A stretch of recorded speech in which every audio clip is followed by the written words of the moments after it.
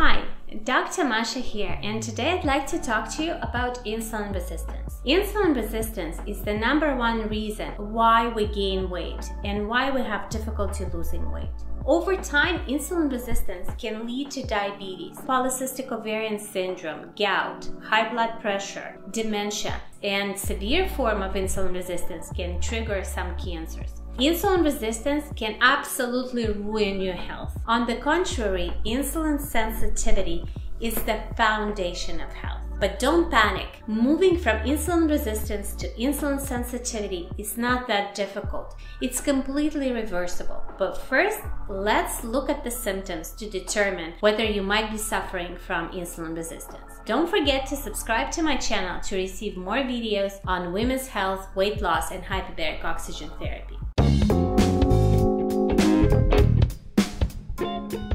Insulin is a hormone that's supposed to keep blood sugar in check.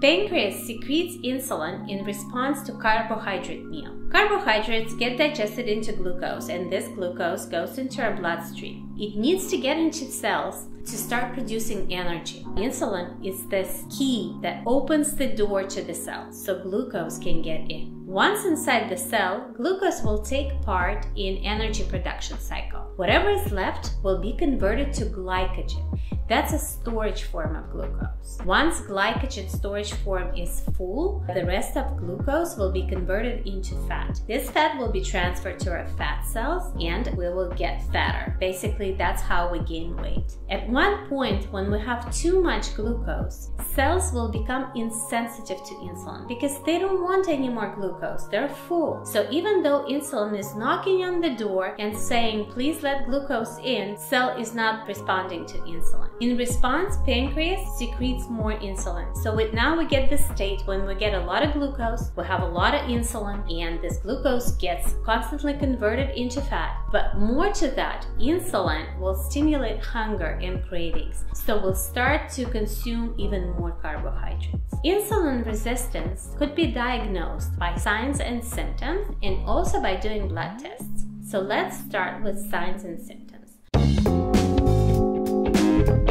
First is weight gain, but not just any weight gain. It's got to be weight gain around your abdomen, and this weight is usually difficult to lose. You might have tried dieting, but the weight is not coming off. To assess whether you're overweight or not, we can use two simple measurements. One is body mass index. It's the relationship between your height and your weight. Body mass index over 25 is suggestive of insulin resistance. Another measurement that we can use is the waist to hips ratio. Standing up, measure your waist and measure your hips at the widest point and divide your waist measurement by your hips measurement. If the number that you get is greater than 0.85, then you're probably insulin resistant. You can look at your skin. If you've noticed skin tags and also brown spots, really dry, thick skin, that's usually either on your neck or underarms. That's called acanthosis nigricans. That's a sign of insulin resistance.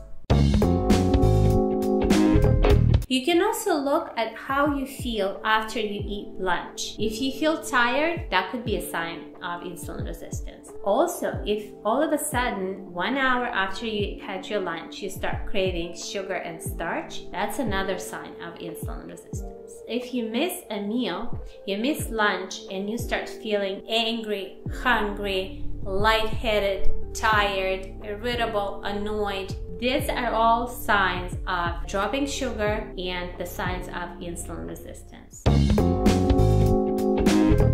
You might be retaining liquid and getting up at night to urinate. This could be signs of other diseases, but it is also a sign of insulin resistance. You can order blood tests to see if you could be insulin resistant. One definitive blood test that if you suspect insulin resistance, I think you should ask your health provider to order is called HOMA-IR. It measures relationship between fasting glucose and fasting insulin. So if your HOMA-IR number is greater than 2, you suffer from insulin resistance. Other tests to consider are lipid panel to look at your triglycerides and cholesterol levels, hemoglobin A1C, as I said, fasting glucose, fasting insulin, C-reactive protein, and uric acid.